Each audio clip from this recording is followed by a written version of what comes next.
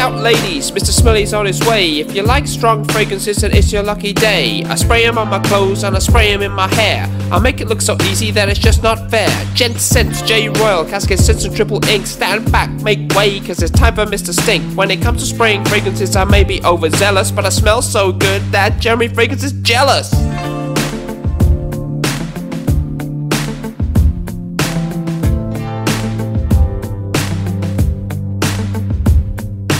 Here's a little list about fragrances for autumn. I hope that you'll watch them by tomorrow, you'll have bought them. There's some that are old school and some are up to date. If you wear them near a lady, then she'll lay it on a plate. It's not a guarantee and it's not really a promise, but if you follow my advice, you're gonna feel like an Adonis. I may be over 40 and my hair may be thinning, but when it comes to spraying fragrances, I'm always winning.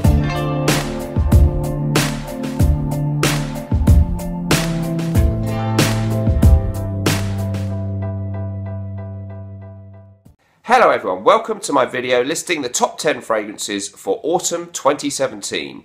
So these are my picks of what I think are great fragrances for autumn. I do always feel that these top 10 seasonal lists they're a little bit contrived, and there's an element of BS about them because the seasonality of fragrances is much more limited than these lists would perhaps have you believe.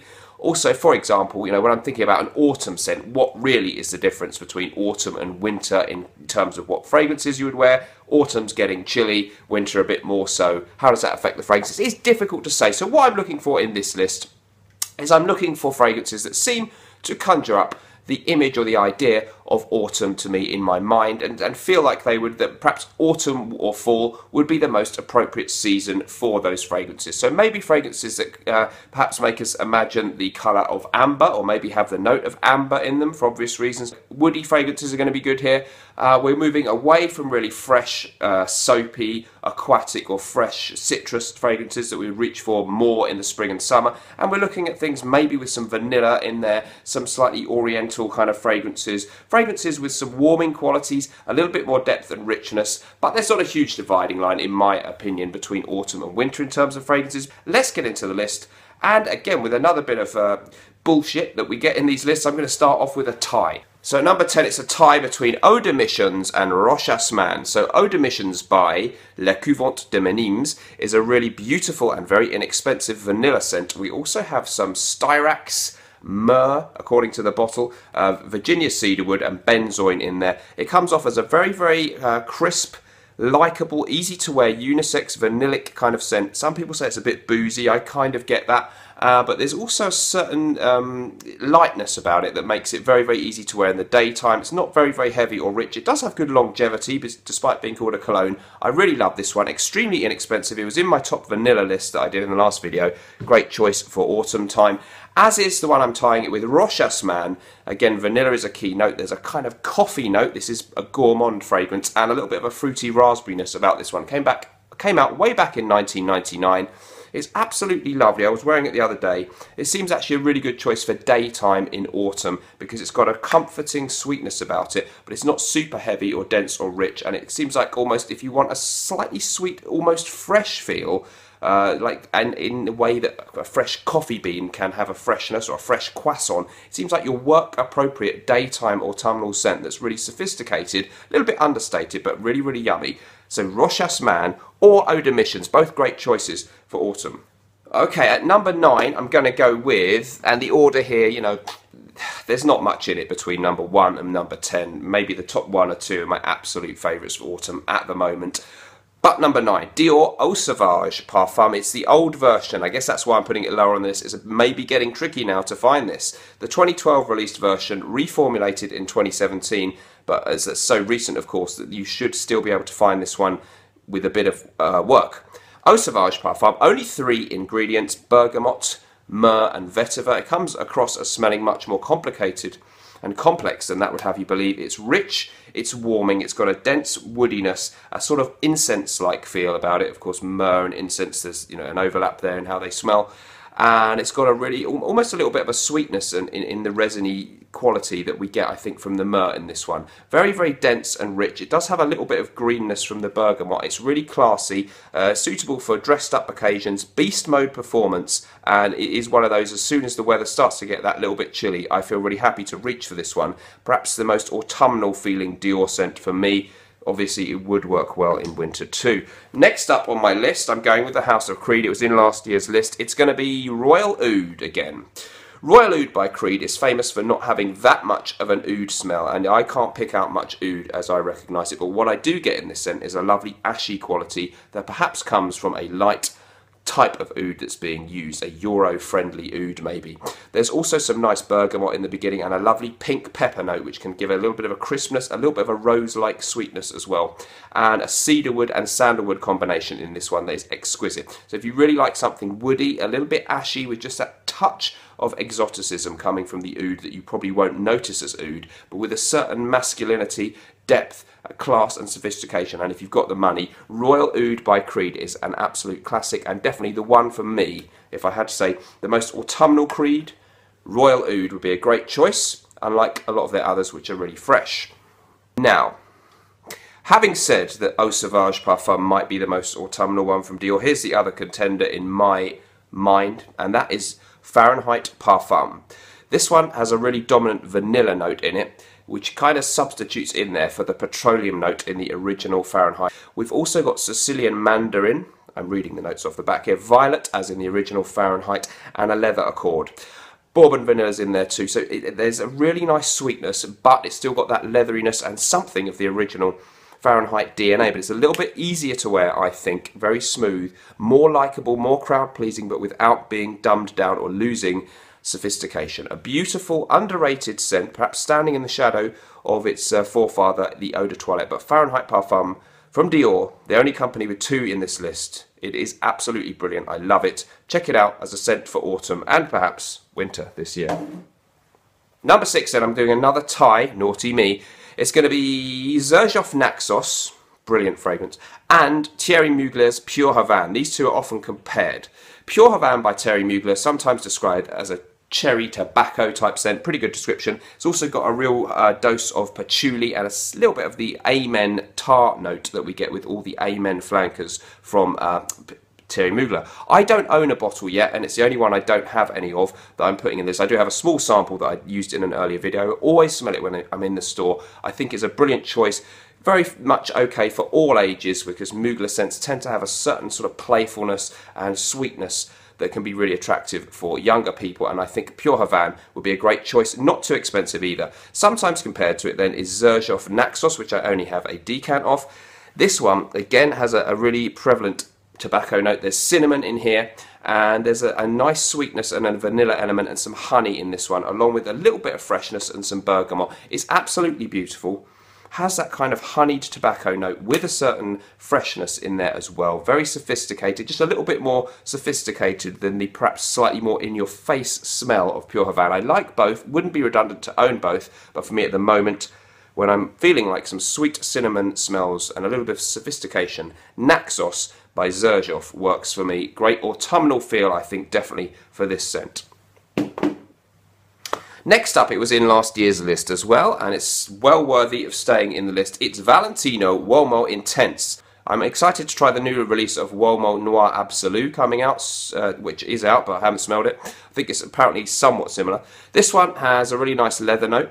It has a lot of vanilla in it, and it has iris. So it has the Dior Intense type iris note, but a sort of chocolatey orangeness in it as well, which makes it a little bit maybe younger smelling, a little bit more of a crowd pleaser, and the vanilla in there is really nicely done. So if you like the Dior or Dior Intense type scents, looking for something similar, where there's not an issue about reformulations. This one's really rich and powerful in the only formulation we have, as far as I'm aware, the original version from 2016. Beautiful, sweet leather, iris, cacao, maybe, or a chocolate orange type note I get in this one. Fantastic scent, great performance, young or old, great for dressed up, mainly, nights out mainly, but definitely don't have to be, it's not really a big formal vibe about this one, quite versatile for night out situations in the season of autumn or fall. Valentino Uomo Intense. Next on my list, now anyone who's watched a few of my videos will probably notice I quite like barbershop style scents, so you know, they don't always have any seasonality, specificity about them, but I went for my barbershop scent for the fall, Histoire de Parfum 1725, sometimes known as 1725 Casanova, named after the Italian romancer of yesteryear. So this one has got bergamot. It's got some citrus notes, but it's got a grapefruit note as well, but it has got a licorice note and almond in there. There's also quite a lot of vanilla, and we have sandalwood, cedarwood and amber. So a lot of those kind of autumnal feeling notes that we look for around this time of year are in there, but it still has that sort of fresh barbershop-y element to it as well. And lavender, of course, is more or less obligatory for a barbershop scent. This is a beautiful example, often compared to Invasion Barbar by MDCI Parfums. I think I slightly prefer it, and I definitely prefer the price.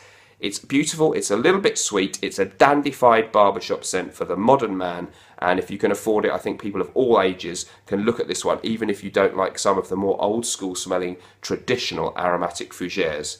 You should definitely try sampling 1725 from Histoire de Parfum. As the colder weather approaches, this could give you a real touch of class. So, getting up to the top of the list now, this one again was in my list last year, and it's staying in the list this year. It's Acqua di Parma, a house I really like, and it's Colonia Leather. So, the most autumnal smelling Acqua di Parma for me is this one. It still has a little bit of freshness with some citrus notes. I think it's mandarin or tangerine. The key thing there, of course, is we've got a leather note in this one, which is very similar to the kind of leather accord that we get in Tom Ford's Tuscan Leather. So, it's as if you've taken an Acqua di Parma citrusy cologne, crossed it with Tom Ford's Tuscan Leather, so it makes it a little bit less heavy, maybe less cloying than Tuscan Leather, a bit more wearable, perhaps just a little bit more sophisticated and less of a ruffian. So it's taken the rough edges off that one. I don't think it's dumbed it down, so really nice woody notes in this one. The Acqua di Parma signature citrus thing is there a bit, but it's got that depth from the leather, and it's very, very pleasant, grown-up, sophisticated, a really mature smelling scent, I think, and for dressed up occasions in autumn. Maybe when it gets to winter, you might want to go with Colonia Oud, but again, leather would work in the winter too. Next up then, the penultimate one, number 2 in the list, Chanel Egoist, an acquisition for me since my last autumn or fall top 10. Chanel's Egoist is an absolutely underrated scent from Chanel, a masterpiece. Came out first in 1990. Yes, it does have a slightly old school feel, perhaps, and it's very rich. It's got cinnamon. We've got sandalwood in there, an excellent sandalwood note. It's very spicy. It's a spicy, woody, slightly sweet scent. There's a bit of vanilla, and there's also some mandarin or tangerine in the top. Very, very interesting, unusual scent. I've not smelled many things at all that I can compare this to, so you really do just have to go and smell it to get an idea how it smells. I can't say it's a cross between this one and that one by other houses. It's really slightly unique, I think, and I really enjoy this one. Great performer, very masculine smelling, and yet it's sweet and it's spicy. It's seductive. It has a real niche quality. It could be a Chanel Les exclusive if you ask me, but it's just in their regular designer line. Not that easy to find because you have to go to the bigger stores for them to actually stock this one, but well worth checking out when you see it. Chanel Egoist for autumn. Please check it out. Now, finally, the winner, my number 1 scent for autumn 2017. It's still number 1. It was number 1 last year. It's Bogart Pour Homme from the house of Jacques Bogart. I absolutely love this fragrance still. I wear it all year round, to be honest with you, but as autumn approaches, it seems more appropriate than it perhaps was sometimes in the summer, because it's a rich, it's a deep scent, it's a really powerful performer. Some people say it's a cherry tobacco scent. Neither of those notes are in the note listing. What is in the note listing, there's lavender and there's tonka bean, so there is a bit of maybe a barbershop feel about this one, but it's got a lot more going on. It doesn't just feel like a barbershop scent. Some say it's a cross between Jean-Paul Gaultier Le Mal and Thierry Mugler's Pure Havane. There's more to it than that, but there's some truth in that too. Maurice Roussel was the perfumier. 2004 was the year. It's a beast mode scent. It's strong, it's rich. It's got lavender, almost barbershop elements, but it's got this kind of really gutsy, sweet, likeable thing happening here. Some people say it smells a bit synthetic. I can see how you might think that. Maybe it doesn't exactly smell like a niche fragrance, but it just smells nice, likeable, hangs around in the air really well, very masculine, yet sort of sweet, with a certain powderiness in there. great depth, brilliant quality fragrance that I just enjoy and brings a smile to my face every time I wear it. Same as it did a year ago when I did this list then. Bogart Peron, my number one choice for autumn 2017. Let me know what you thought of my picks. They are my personal choices. I've avoided a lot of the obvious choices like La Nuit de l'Homme, which I do like, but I just like these a bit more. And of course, I'm 40 and my taste is formed a little bit by my age and what I think is appropriate for me, but I have tried to give ones that will work for people of all ages to some extent. But yeah, I'm leaning a little bit more towards a mature sense than some people would probably prefer. Let me know what you thought of the list. I'm really interested. Good or bad comments, put them down there in my nether regions. They won't hurt me. And I will see you in the next video. Remember, whatever you're doing in life, let's project. Goodbye.